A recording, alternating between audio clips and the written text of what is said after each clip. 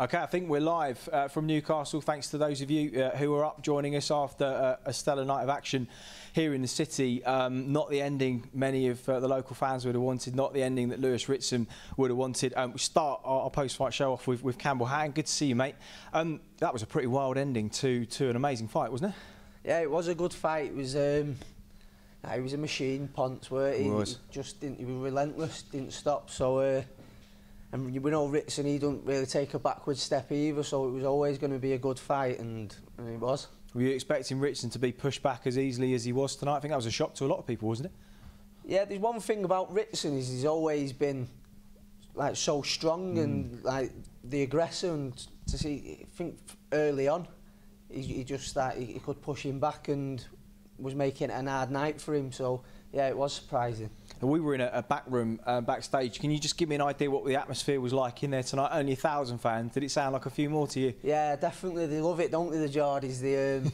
Like they always get, like, they've always backed Ritson. He's always had a good following, and it's just good to see crowds back in, and everyone's desperate, aren't they, for big nights again? And it was definitely a top atmosphere. What did you make of the finish? So Lewis's dad, it looked like, threw the towel in.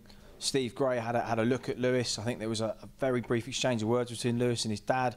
Steve Gray threw the towel out. They carried on. Of course, he was hurt again twice to the body before it was stopped. What could you see from where you were?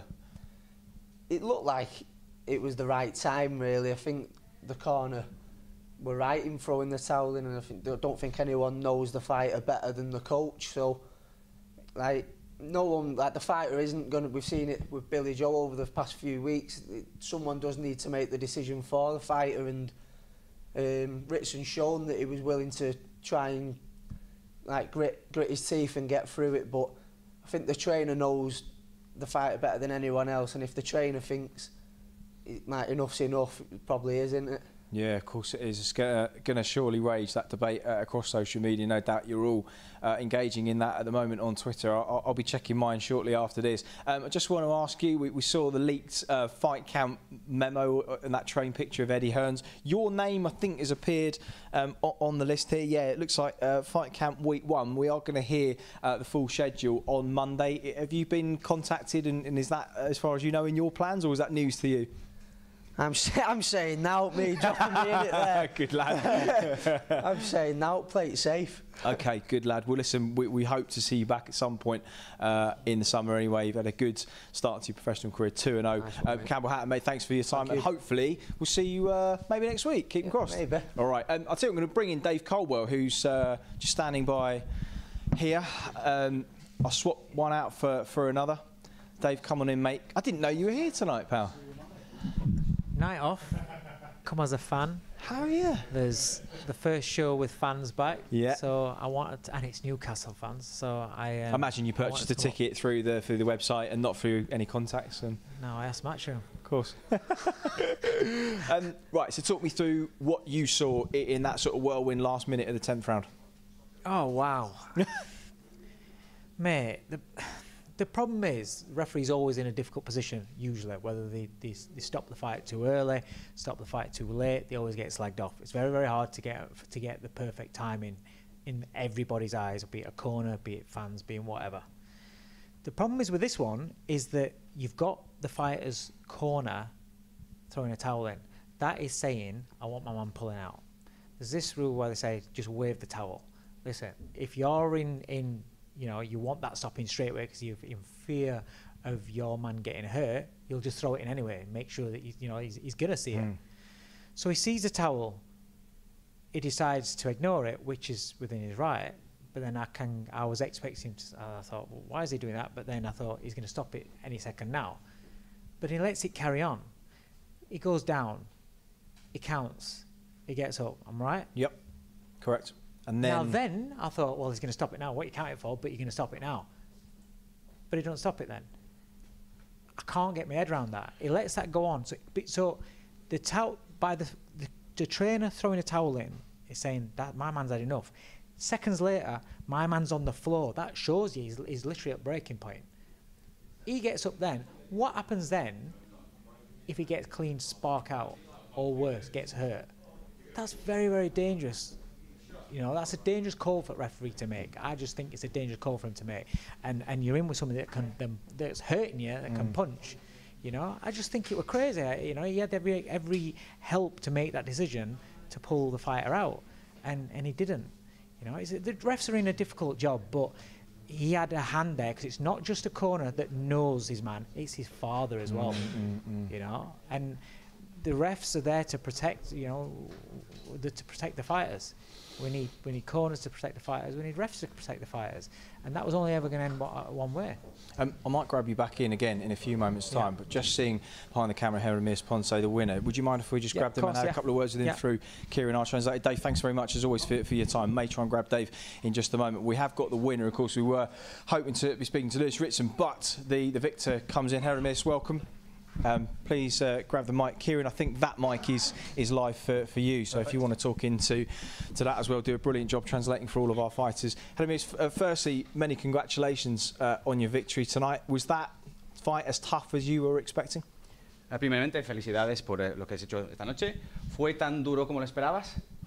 Muchas gracias. Sí, la verdad que fue muy duro, fue un poquito más de lo que yo esperaba.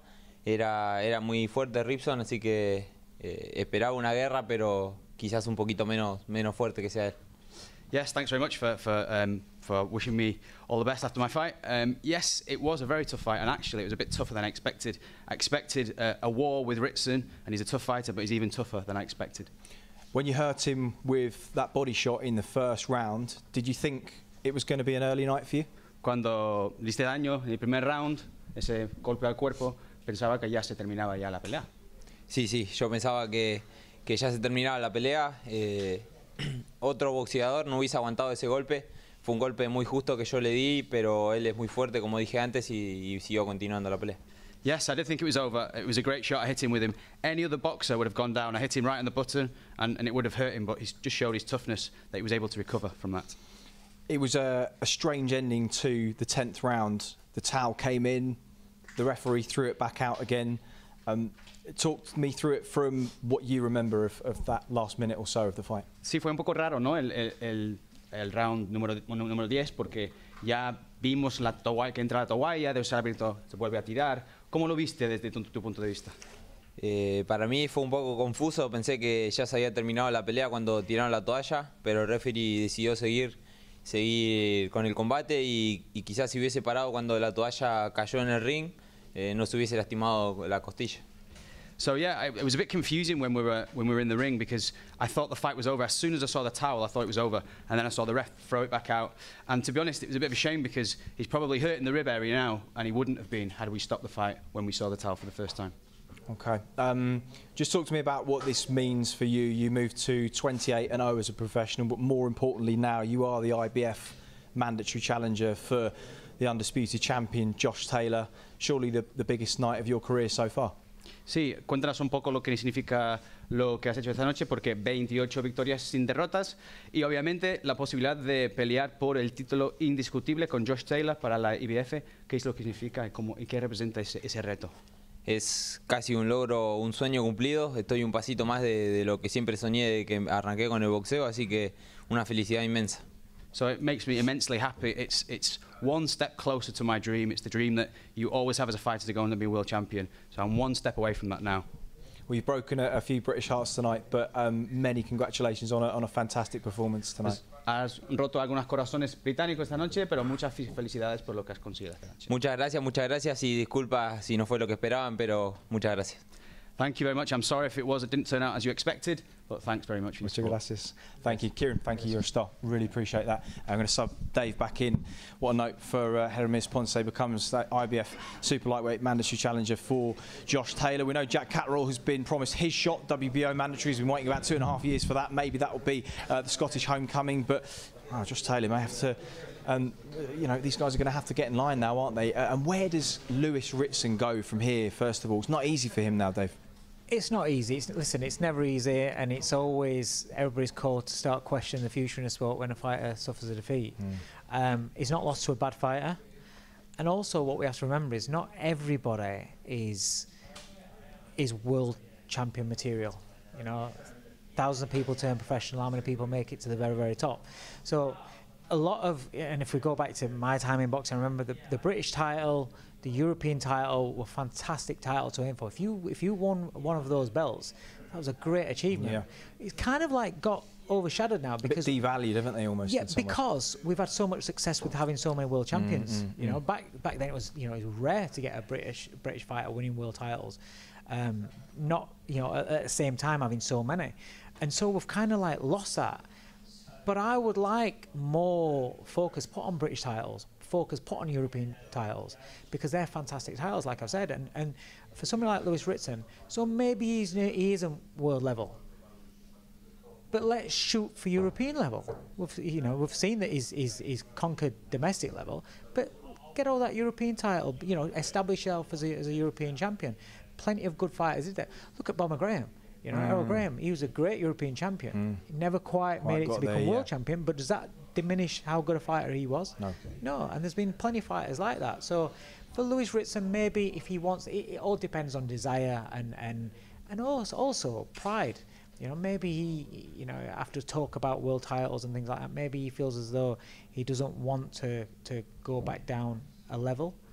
It's entirely down to him. So, you know, we have to see what he decides with that. But I think that's how we should go. Just going back to this debate about the 10th round there and the towel coming in and whose decision and whose responsibility it lays with to pull a fighter out. I just wonder whether he was taking damage to the head, whether there would be less qualms with what happened, because he was taking damage to the body and his head looked ultimately clear. Because in between the rounds, and obviously you would have had a slightly less good view than we had at the commentary desk. He looked fresh, he wasn't breathing heavily, he never looked in any real discomfort, but clearly was getting touched to the body a little bit there. How many rounds did he win in the fight?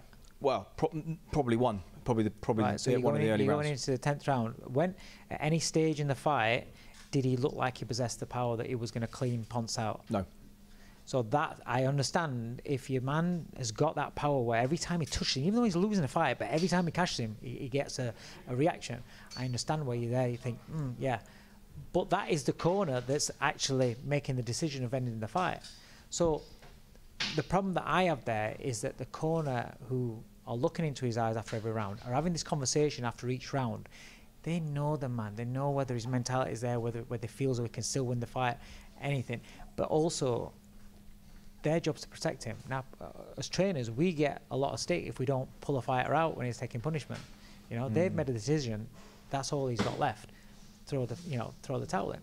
But I can have it if you don't, you know, you disagree, and yes, it's the body shots or whatever. But he's then gone down, got back up after the towel's been thrown in. That just confirms that the corner are right in saying, my man's had enough. He's about to get hurt. That's what they're saying. He's about to get hurt. Throw the towel in before he gets hurt. It's a very tricky job for a trainer to time that right. You know, if you hold that towel that bit long and then he gets dropped, you get criticised, you get slated. It's that timing. And they chose just before he went down there to throw the towel in. He's let it carry on. Now it's all right saying you're getting hurt to the body, but if you get hurt to the body, where do you position your arms? Well, across your body. To protect your body. What does that leave exposed? Your head. And you're in with a guy that can punch. If he then cleans him out, a bad knockout, or worse, what have we got? You know? Yeah, there's going to be a lot of criticism. We've had a great fight that ends in horrible circumstances. So that it's a difficult job for referees, I understand that, but he was helped by the corner there, saying, pull my man out. So for me, that's an alarm bell, and for me, that is an error of judgment. Okay. Massive. Dave, always a pleasure to see you, mate. Are you driving home straight after? Yes. Okay, mate. Safe journey back. Thanks, I'll catch up with you in the week. Going to bring in Eddie Hearn. Mate. All right, how you doing? Good, yeah. Here he is. I was just catching up on Mayweather Paul. That's where you were. How you doing? Yes, yeah, good, mate. Firstly, happy birthday for this week. Thank you, thank you. Pretty well-win night again. Yeah, it was a good fight, wasn't it? I mean, he you know, Ritson tried, wasn't particularly in the fight that much.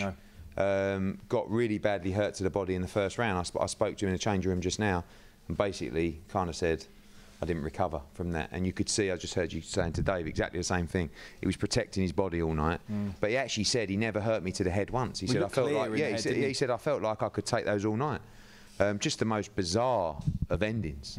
You know, you ever seen anything like that before? No. I mean, I think there was one fight. Was it Katsidis Mitchell where Mickey Van threw Graham Earl? Yeah, Katsidis Earl. That's it. Through. But you know, the referee has the right to decide whether he accepts the towel coming in.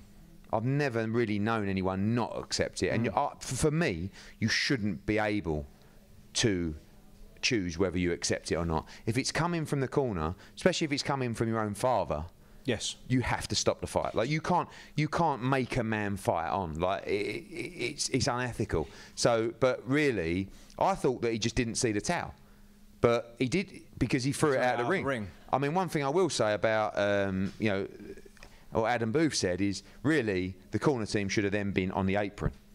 You know, right, you've thrown the towel in. The referee hasn't accepted it. You need to, but you shouldn't have to. Once that towel goes in, I mean, it wasn't like he was in the fight really at that point. Yeah. So it was just strange. And I think actually, big exclusive, because Scott wanted me to mention it. Scott's got the footage of Steve Gray going into Lewis Ritson and explaining the stoppage, which will be dropping on Matchroom shortly. Scott, look at him. Look, he's hammering away. Actually got semi boner from our digital team there. Yeah, and yeah, just really strange. Really strange. I've not really seen that before. Normally a towel comes in and you just accept that the corner have decided. I think actually a couple of rounds before that, he was on the verge of pulling Ritson out of the fight because there was no way back. And you know, people talk about the interesting thing. I got asked just now by one of the media is, why aren't we seeing that same power from Lewis Ritson that we were seeing demolish everyone? £5 up, yeah. Yeah, but so and I think it's twofold. Number one is that was at domestic level, and number two is that was at 135 pounds. Since he's moved to 140 pounds, we haven't seen him carry that same kind of power. So he was hitting Ponce flush tonight with plenty. And, you know, you expected him to get tired, because after 3 rounds I was thinking this is a tremendous pace. He didn't get tired. Ritson took too much punishment and himself had nothing in the tank to push Ponce back anyway, and a deserved winner. So I know, you know, with the track record of you know, some of the fighters this year, and Josh Warrington is of course ringside. You put some rematch clauses in. Did you have anything there? And is it even worth a rerun? No, not on this one. I mean, it's a final eliminator for the world title. You know, you go in with your man and you hope he wins, and if not, you shake the other fella's hand and say congratulations. You move on. It doesn't really warrant a rematch. You know, it's 2 guys. Ponce was 24-0 IBO champion, so you know, in many ways had better credentials than Ritson. And you know, Lewis has got to brush himself down and come back. I mean, he's failed to take that step to world level. You know, I mean, he did it in a way against Miguel Vasquez, but it was really an appalling style for him. Tonight was actually not a bad style for him, but he wasn't good enough. So you have to decide now. You know, you've gone through domestic level. What do you do? Do you step back? Do you rebuild? Do you take a big domestic fight? I mean, someone just tweeted about a fight with James Tennyson. I mean, that's a tremendous ding-dong between those two. I actually like the fight with Luke Campbell as well, because I think you're going to see Luke Campbell come back at 140. But for Ritson now, it's, you know, you don't really want to drop to... those guys aren't... You know, I think they're above domestic level anyway, particularly Luke Campbell. So, you know, it's going to be interesting for him coming back. Or he might turn around and go, you know what? I've won the Lonsdale belt. I've had some cracking nights in Newcastle. Haven't quite reached that level.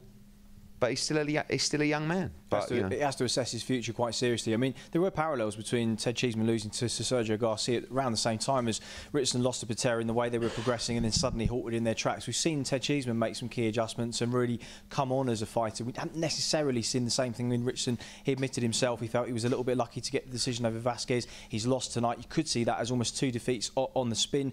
Is it maybe time for him to try a new training setup?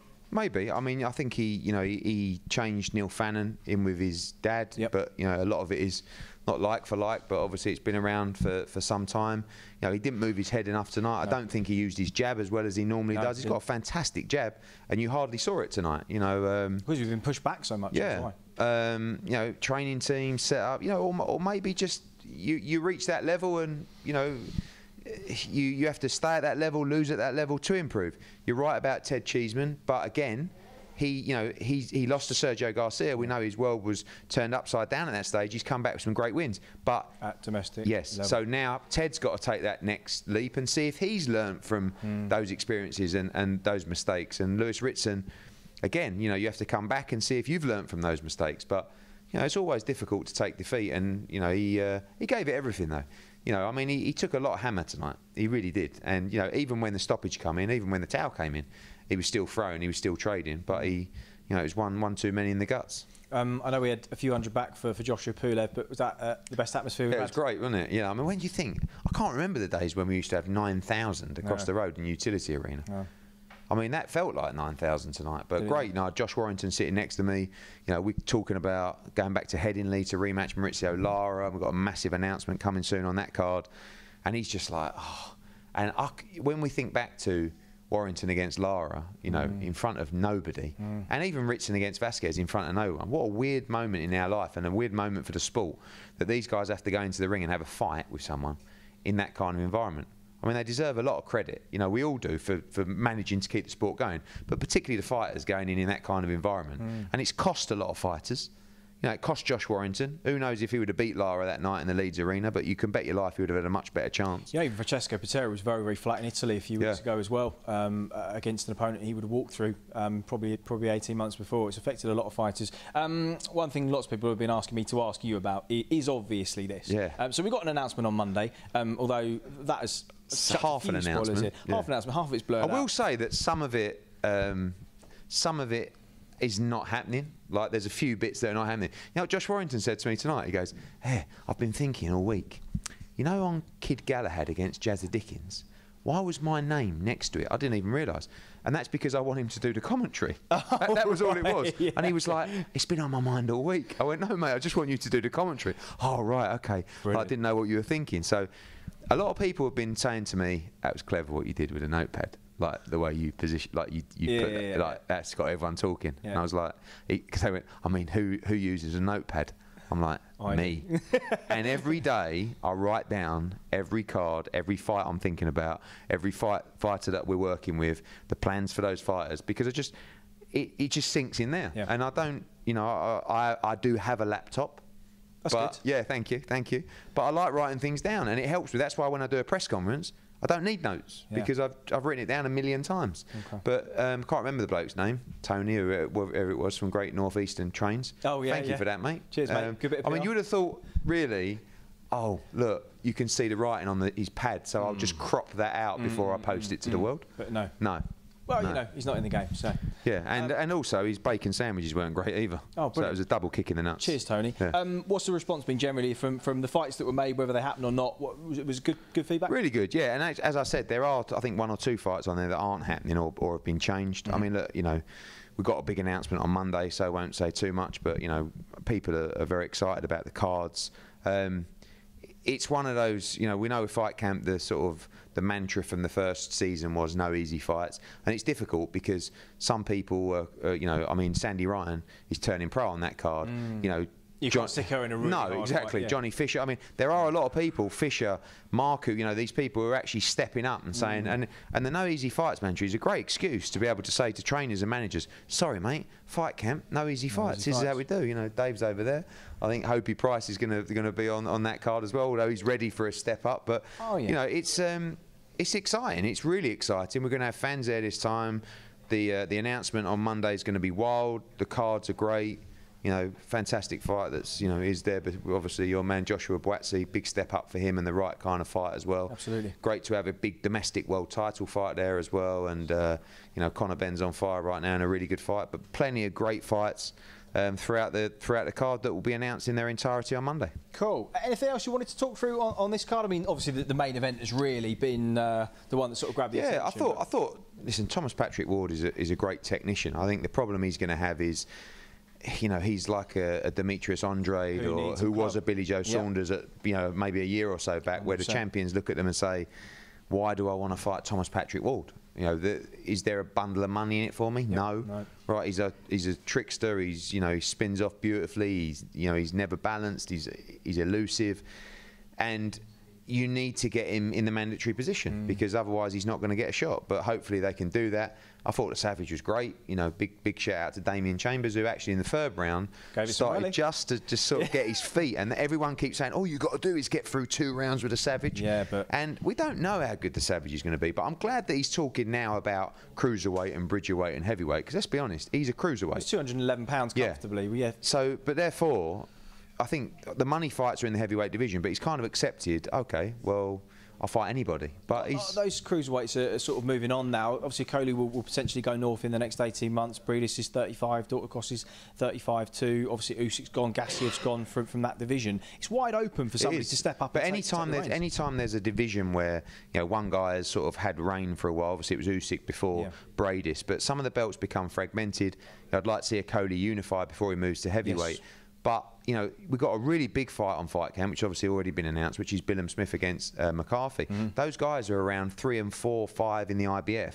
The winner of that fight is probably going to end up fighting Sislak for the vacant title, because Breidis will move on. So, Savage is probably looking, Savage is probably thinking to myself, can I beat Billum Smith and Tommy McCarthy? Yeah, I think I can. And, you got Richard Riakporhe, you got plenty of other cruiserweights in the mix. Lawrence Okoli, I think, is going to move quickly there. But I think I don't know how people feel at home, but just Bridgerweight. I do have a problem with putting one of our fighters. One sanctioning body. I know, but I just have a problem with putting a fighter in a Bridgerweight.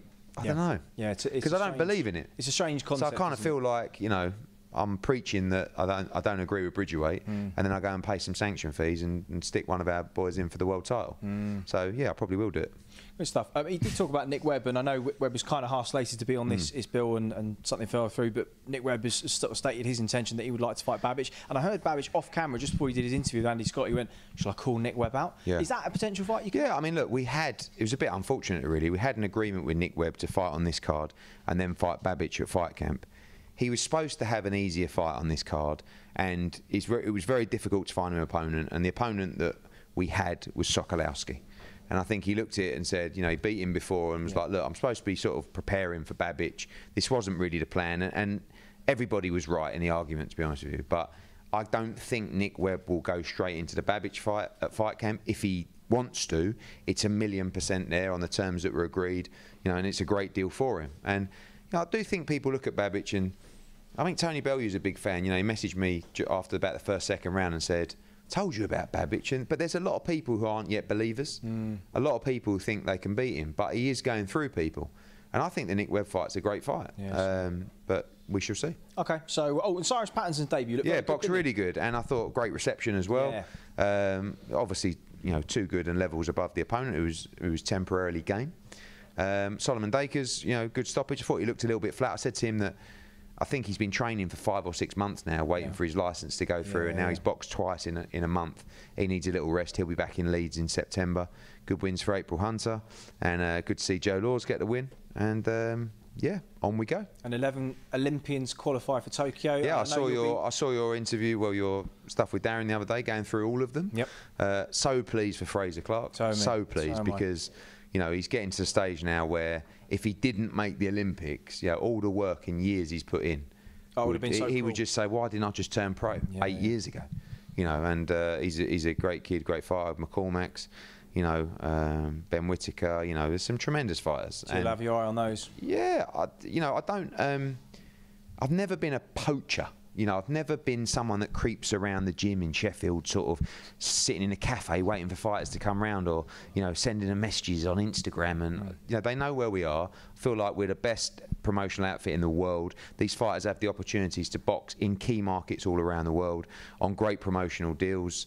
I feel some of the criticism we would have had 5 or 6 years ago was, well, they've not brought champions through. We've done it from, we will do it from this GB squad.